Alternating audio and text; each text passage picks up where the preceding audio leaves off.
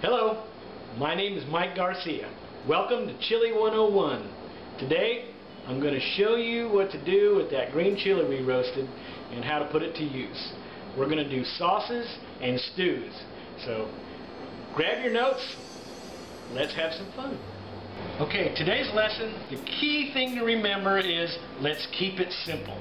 This is a real old recipe going back at least 100 years from my grandmother to my mother, and I'm now teaching it to my children, and my granddaughter is learning it, so we're making sure we pass it on. But the key to this recipe today is it's really simple ingredients. Everybody has this in their refrigerator and in their pantry, and there's no secrets here. Again, if there's some kind of secret to your recipe, maybe we shouldn't eat it. So this is all wide open. You're welcome to use it. Okay, I'm going to start with a real simple basic green chili sauce. This is a cold sauce.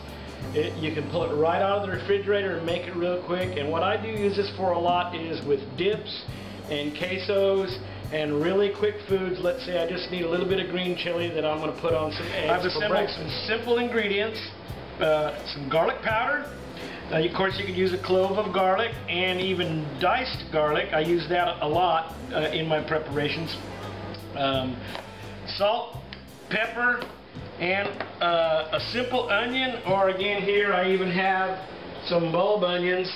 And I'm going to use a bulb onion for this one today just to give it a little extra flavor. I'm going to start by getting my chili out, which I've done. I've pulled it out of the hot water here, get it onto my cutting board, and I'm just going to make enough here for a quick dip, so maybe only a few ounces of that, but I'm going to get that diced up pretty quickly, enough to make about an 8-ounce dip out of some sour cream. Again, real straightforward. I like to use this minced garlic because it's pre-done and it's very quick. I don't really measure. In fact, you're going to see that I don't do a lot of measurements in here, but it's going to be probably about half of a teaspoon of garlic. Add to that. Chop up a little bit of green onions. I like to cut the ends off first, but green onion lends itself very well to green chilies and the cold process of the green chili. So I like using green onions. You can use whatever you like. Here's the bulb end. You get a little bit more of the white part of that green onion in there. And just get a quick dice to that.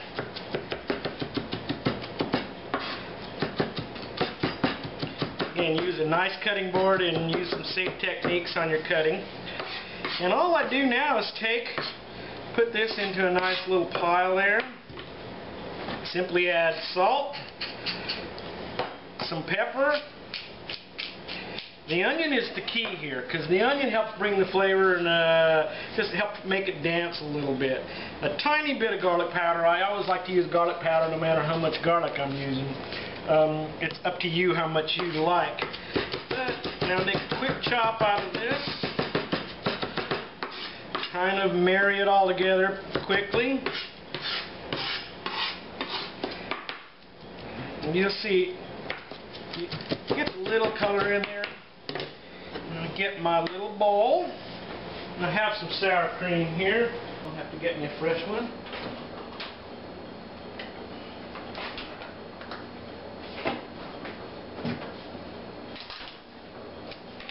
Get my sour cream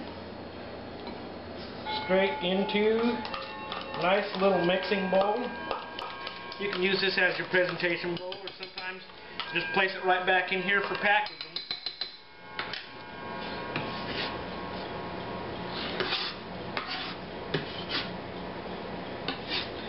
Now, mix this all together. You see it comes together real nice. And what we have here is a really simple green chili dip. Now, if you eat it right away, it's not quite assimilated yet, but it'll have some taste. Really good after it's left over, or at least leave it overnight or a few hours. Perfect. Now, I'll salt that a little bit to taste because people do look for the salt taste. Ooh, that's excellent chili too. That's the stuff we did yesterday. An easy, simple dip out of that quick green chili we had in the refrigerator. Just remember, that's just a really simple, quick way to mix up some green chili for a quick use. Now what I'm going to move to is a slightly more difficult, but again, very simple ingredients. And what we're going to do is just get those all together right now. Okay, real quickly, these are all the simple ingredients we're using today. About a half pound to a pound of ground beef, 3 red tomatoes, 2 to 3 green onions. I'm going to use a bulb onion and a green onion. I've got some of my minced garlic. We can also crush one. A can of diced tomatoes from H-E-B, salt and pepper, and a little bit of flour. Along with my chili, that's everything that we need for this. Of course, we could substitute some of these things, but again, this is an old recipe. It goes really far back, so this is what they had. Probably use fresh tomatoes more often. And again, you can modify this a little bit from this basic recipe. It's real easy to do. Okay, the potatoes, in fact, most of the ingredients I cut up into about 1/4 inch to 1/2 inch cubes. You know, that's a matter of personal choice. I mean, I wouldn't put it in a food processor and make it too small because it's just all macerated down, but if we can just cut these down into 1/2 inch type of cubes, it lends itself well to the absorption of the rest of the chili flavor. So just get these down to where they're a bit ready for us to. And again, your choice on exact sizes that you like. You have to experiment with a bit. I just found this stays together for my 1 week pretty well. So 1/4 inch, 1/2 inch pieces, approximately. It's not an exact science. And again, who's measuring? Not me. As long as it tastes good, it doesn't really matter what size it is. They should be uniform because they're going to cook at the same rate, but that never works out exact for potatoes anyways, so you can be the judge.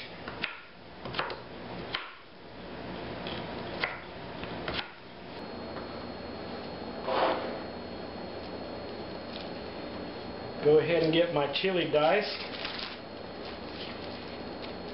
Now, again, a preference on the chili is how big you like it to be. Now, we already pretty much seeded these fillets yesterday, and I don't want them to be too big of chunks because I do want to spread the flavor throughout.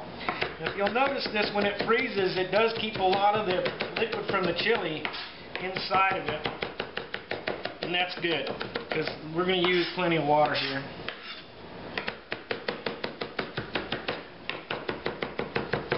Okay, so it looks like I've got my ingredients about ready to go. We're ready to get our cooktop prepared. Okay, what you're going to need is a large capacity, easy to use. I like these non-stick cooking pans, and I like the ones with the shoulders because you actually can do your flip food. And this is a great non-stick. This one happens to be Tefal. You can use what you like. Some of the copper bottoms work real good for this kind of cooking, but you want a large capacity because basically we're going to need a lot of space here to kind of throw this around a little bit. So make sure you've got the correct pan, and you want to have a rounded edge so that we can move it around real nice and easy.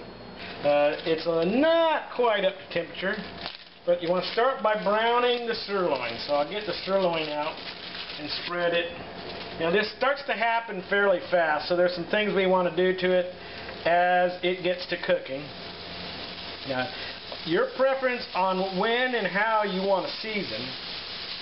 I like to, every time I add a little bit of an ingredient, to add a little bit of salt and pepper to it. Only because it seems to cook well like that. It's pretty good practice. So I'll get a little bit of salt, a little bit of pepper, and of course you'll see at every step I'm going to keep adding little by little into that. Now you can, everybody's got a different method for keep grounding up their beef.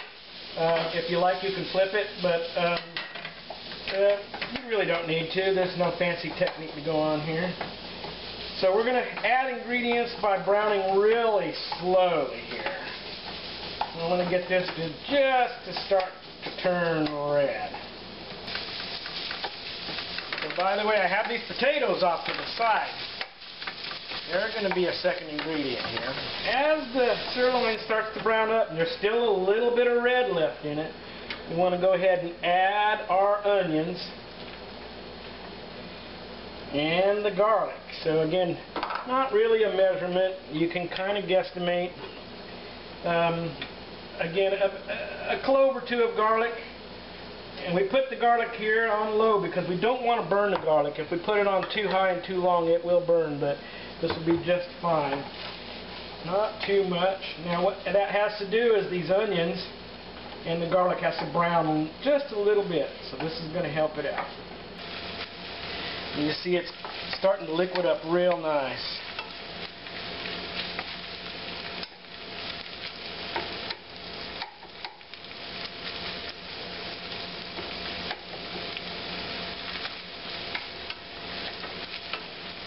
Okay, all we need is a minute to go by here, and that has. As you see now, the red is almost completely gone. Timing is important here. We take our can of diced tomatoes with the water still in it. This is great water for us. So we're going to add that into the sirloin mix. And we're going to add the chili. All of the chili. Don't think just because the chili tastes hot you don't want to use so much, because what we're trying to do here is bring that flavor to the party. So that's what we want that chili for. So now, get that assimilated a little bit. Get some beautiful color happening. And again, the smell in here is just absolutely wonderful. Starting to smell like Grandma's house. This is too much. Okay, this is a critical step. I'm going to add 1 full can of water from that tomato can that I brought out, and you'll see it really is watery now. Now I take my flour, and I want to get a nice mixing device or a fork.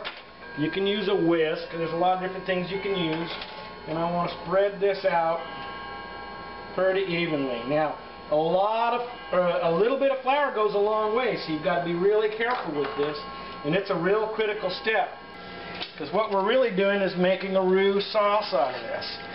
So in this step is we want to start mixing this up and not stop. We want to ensure there's no lumps in the whole thing. In fact, I might use a little more flour, but that doesn't look too bad.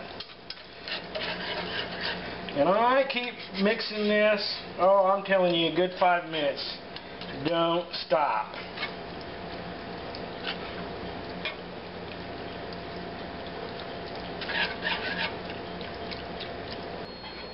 Now while we've got this roux going real well, and if you'll notice I've separated this out. So without the potatoes, what we've got here is a really good traditional chili. You can use this on all kinds of foods.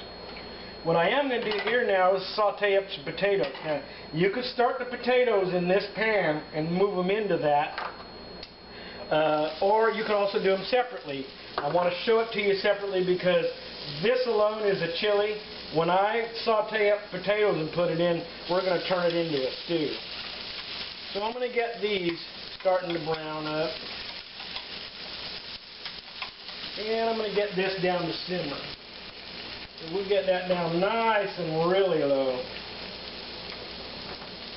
Looking excellent. The right tool here. And of course a little bit of seasoning.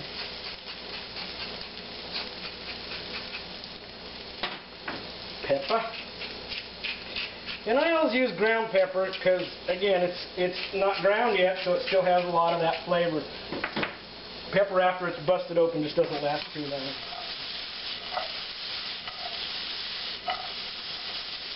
Get those sauteing real nice. Most of this kitchen cooking, there's no real rocket science to it. Just keep an eye on it. If you walk away, you're generally going to find something will go bad when you've got your back turned. So keep your front to it. Okay, potatoes about ready to dance here. Looking real good. So you see, you start to get the brownness on the potatoes. Now you can take these out and drain them. They're not too greasy here. All I've used is olive oil. They're starting to sweat a little bit of that water, so it's perfect. And right now, we add them to the rest of the mix.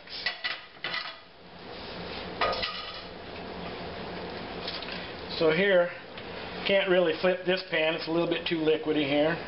I'm going to mix these up really nice. And look at that. It's just wonderful. Oh, Grandma, can you see this? Look at what I got going on. Dad, are you watching?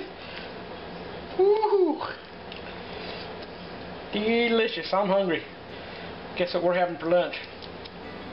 Okay, so I've taken the chili now, taken the basic chili, and I've turned it into a stew just by adding the potatoes. So we're going to let that thicken up. At this point, I make sure that it's covered up and the heat is down.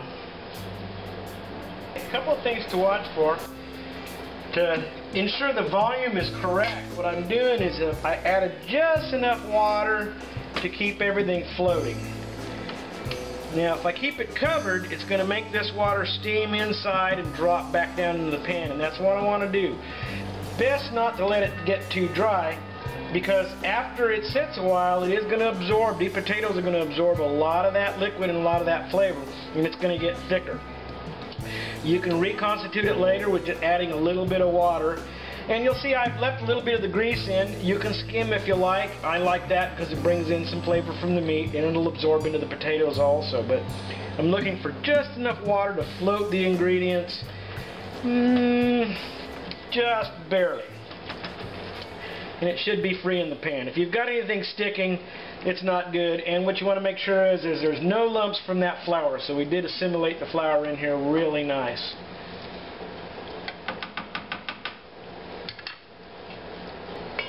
So you're going to use your imagination. The ingredients are real dynamic. I stay away from too many spices. If you add too much cumin, and you can, it really imparts the cumin flavor. Paprika, the same thing. And sometimes I'll use turmeric only because it's got some healing properties and it adds a little bit of yellow color to it. But as you see, we're not having any problem with color, and it wouldn't be bad if we had to add some. So your call on that. But modernizing the recipe, it's easy to do. This is based on what was on hand 100 years ago. And again, easily we can trace back this basic menu 100 years.